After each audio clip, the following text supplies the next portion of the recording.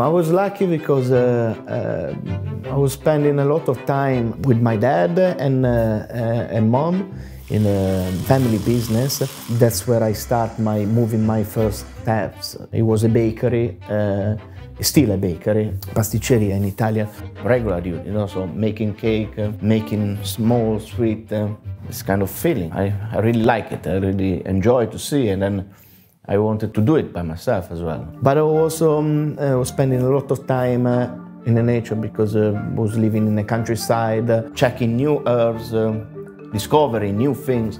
For example, a nettle. In the beginning it was itching, I was quite scared. Then I asked my grandma because she was picking and do ravioli, do sauces.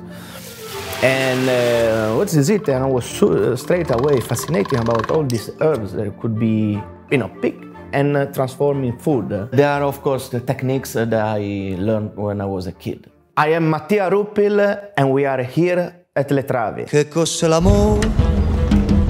Chi vive al vento, che sferza il suo lamento sulla ghiaia del viale del tramonto, alla maca gelata che ha perso il suo gazebo, guaire alla stagione andata all'ombra del lampione Sanssouci.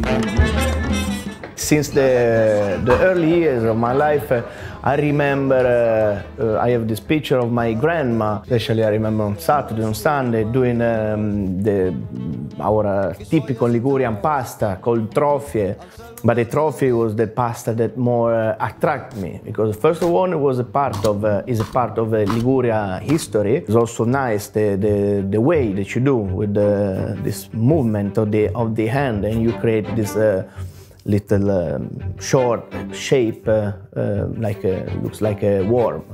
Because Travi is a Ligurian pasta, so it goes perfectly matched with the sauce, which is the pesto, the basil pesto. In Liguria, we're kind of famous for the pesto, for the basil, for the olive oil, and the Travi with the pesto, with the basil pesto is a very, very nice combination.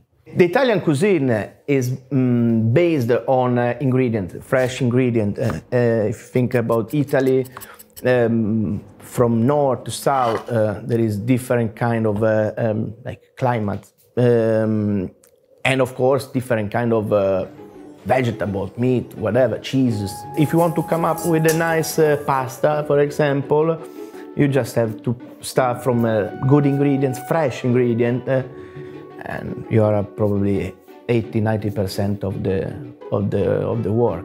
The carbonara, first of all, I would say that is not typical from I just learned it during my traveling and never meeting people from Roma. It's very simple recipe. Just be careful to just follow it, the details. But still, the ingredients are the pecorino romano, cheese, the guanciale, which is the cheek of the pork cured, typical from Lazio, the region of Roma. Then you have the pepper and the egg yolk and the pasta. That's but if you combine these four ingredients perfectly, you become with some, I would say, magical. The natural wines are wines that they are not affected by chemical. The producer are allowed to add is a little bit of sulfites while you bottling. The rest is literally fermented grape juice. I met a producer, Italian producer from Piemonte, there in Stockholm. He was there for an exhibition, for a wine tasting. And I have the opportunity to talk with him, and he explained every step from the vineyard till the final product, step by step, what they do, especially what they don't do or they don't put.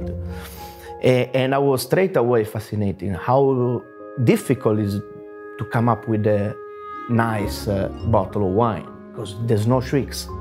Yeah, I decided to come here, open something simple, so my roots, the pasta, and the natural wine that here in Vilnius is still a new thing.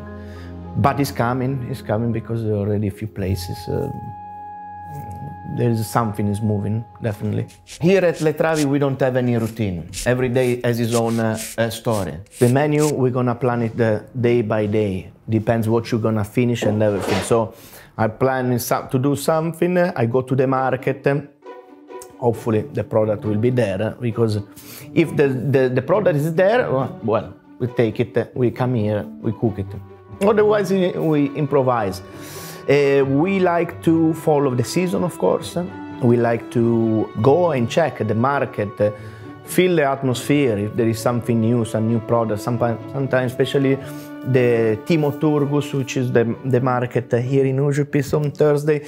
Some producer, they come sometimes with a nice cheese. So maybe I go there, I find something, I arrive here, and I try to transform it, like make it in food. Yeah. The only thing that all the time you're gonna find it here, it's spaghetti cacio e pepe and carbonara. The two dishes that all the time you're gonna find it here.